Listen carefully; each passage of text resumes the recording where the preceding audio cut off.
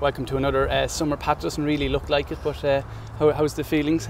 Well, looking forward. I always look forward to the championship season, because it's like all the counties involved, you look forward with a sense of anticipation and hope. And as a Kerry person, obviously you like to believe that your own county would be there on the 4th Sunday of September, but hope springs eternal. But I always look forward to the championship season. It's one of the greatest sporting occasions that you have in Ireland during the summer months. And people they were talking last year about the Olympics and about the Euro Championships, and that the GAA Championships will lose a lot of its glamour and a lot of its colour, and it didn't lose. None of those two big sporting events had any great impact at all. The GAA Championship is just what brings Ireland to a halt for those months, particularly August and September.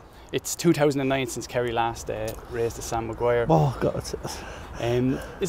You hear a lot of talk about rebuilding processes in certain counties. Is that acceptable in Kerry GAA to the football fan down there, that we're in the middle of a rebuilding process? We should be in the middle of a rebuilding, but we've stopped the rebuilding because when we were beaten by Dublin,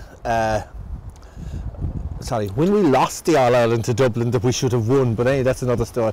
The lads came back last year for a last hurrah because they were very disappointed having lost that final. They came back for the last hurrah last year, and they fell short against Donegal, and fell well short. They weren't serious contenders last year. Now pretty much the same bunch of lads, probably 13 of them, are back for the last hurrah. They're still great footballers.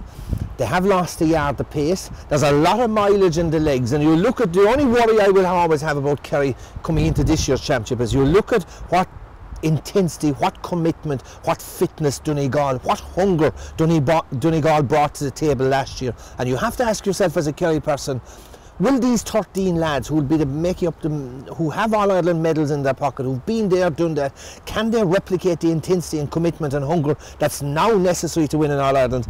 I think they'll win one big match. Can they win 3 big matches in Croke Park during the summer months of August and September?